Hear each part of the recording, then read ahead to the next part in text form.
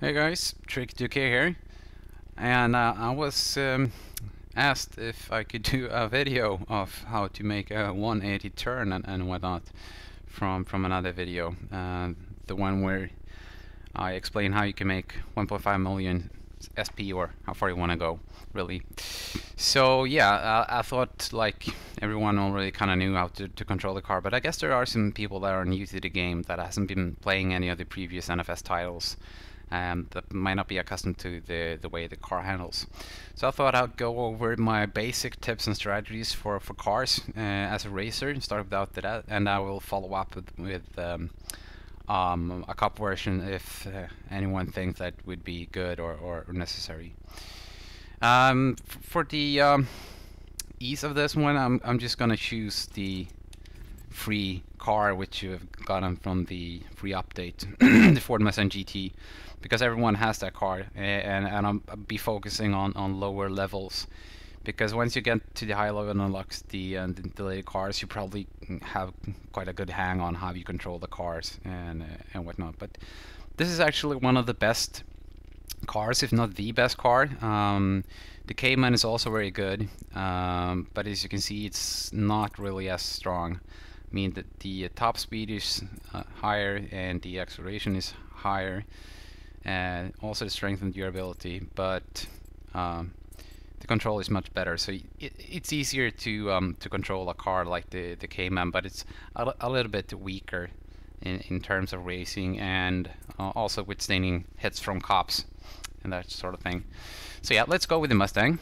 Now for Pursuit Tech, you have two options really. Well, you have a lot of options, but basically you should fit the car with the pursuit tech needed for the event you're trying to do. And basically, in all events, if you want to get the best times, and you should always go with the turbo, and either choose the Shockwave or the jammer, because those are the only things you need really. Actually, like the jammer is probably the best choice if you're not in a speed list where you're supposed to take down another player, because the less aggressive you are towards other players with weapons and hitting them, the less aggressive they will be to you. And there's no real trouble in outrunning the cops, and the turbo is always useful, and especially when you're on this low level, it's not that long, so you can use the turbo quite frequently on more or less every play. So let's just go with that for now. DSF is a good choice if you want both a weapon and protection, because you can hit cars with it, and it'll also protect you against an EMP.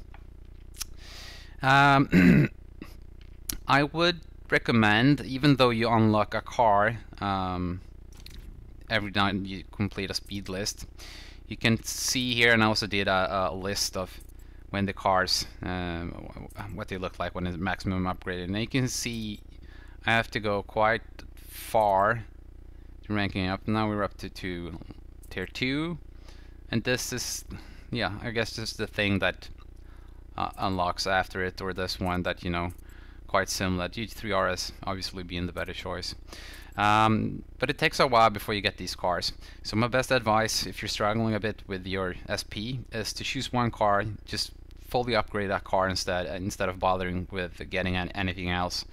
And as soon as you have maximum upgraded your car, which preferably should be the Ford Mustang GT, since it's the free one, if you're starting out, and then just go with the next car instead. That way you will save a lot of speed points by doing that, because it will throw you a car all the time, so you basically have a list flooded with the cars before you even have, you know, like near the SP you need, unless you use the farming trick. Alright, well, let's go over the standard controls. Let's choose like yeah, I think this is a good spot. And I'll just go like the basic controls and what could be good, and what to think of when you do this and that. Alright, so first, the e-brake, which I made to make the 180 turn. You should never use that ever. If you not really needed to, like if you're going to make like a 180 turn or turn around or something. If you use it in a turn, most likely what will happen, let's see, I'm gonna boost here, is that your car will spin around very easily. Okay, so I'm going to full speed, and then I'm gonna use the, yeah, you see, e-brake made me spin around very fast, so it's really hard. To make the e-brake, you shouldn't brake at all, but just steer and then press the e-brake, and once your car is about to spin around, you just press the acceleration button. See if I can do it. Like brake and then just gas. It might be you want to do like, you know, double, yeah, like brake and e-brake at the same time, but you can do this just fine as well. And the trick is to make it a good one, it's just to turn around, and once it's here, just start to gas if you're going at high speed. You know, you can stop on a dime, so even if you're very close to something, you can always, like, you know, stop and turn around. It's not very sim-like in that sort of way. Let's see, I think there could be, yeah, start drifting as well. Could be a little bit tricky at first, but basically double tap is the easiest way. Like steer and then double tap to start drifting. Double tap. You might have to let go of the gas as well, and then boost whenever you feel like. And then you have to, like, sometimes control, like wiggle the analog stick a little bit back and forth, try to control the drift at some times. And also, if you get into the corner at too much high speed, you can actually just hold down the brake button, like here. See, I just hold it down. I didn't let go of the gas. You should never let go of the gas if you don't really need to. You're going to way too fast. So just use that, and you should be just fine. See, too much speed, hold down the brake. Don't touch the e-brake, that will most likely make you spin around. If you are going really too fast and try to save it, then just like tap it a little bit. Just tap it quickly, very quickly. If not, then you probably will have, you know, the car spinning out on you, which is what you don't want. So yeah, and basically getting around in the world and getting the best times on the tracks is, of course, by racing this game a lot, because you will learn how the tracks go, where the bends are, where you can use the turbos, which is the most important to getting those good times in time trials and whatnot. So that's probably the basic about drifting, because drifting is the one thing you want to get, you know, to know and master as soon as possible. Cop. Now, the turbo is very useful as well when you have a cop on your tail. Like, say this, and you have a car that, you know, and you outrun him, but he keeps popping back up in your mirror. It says like escape started, and then it said that you're escaping, then pursuit resume, and then escape, and then pursuit resume. Basically, to outrun a cop really quickly, make sure he follows you, and then just turn around, hit the turbo, and then you should be fine if you have any turbo. But just like turn around is often, you know, like the easiest one. Oh yeah, here's a good part for those that had problems with the speed list of getting the long drift. Let's see if I can do it with this part. Just try to like wiggle. Almost. So 222. I'm not sure if that's the one that you need, but basically, if you need any higher, just make sure the car goes in at a higher speed, and make sure to maintain the drift. You can actually like slam to the wall, and, you know, like let's see if I can, like this, and it will still count as a drift.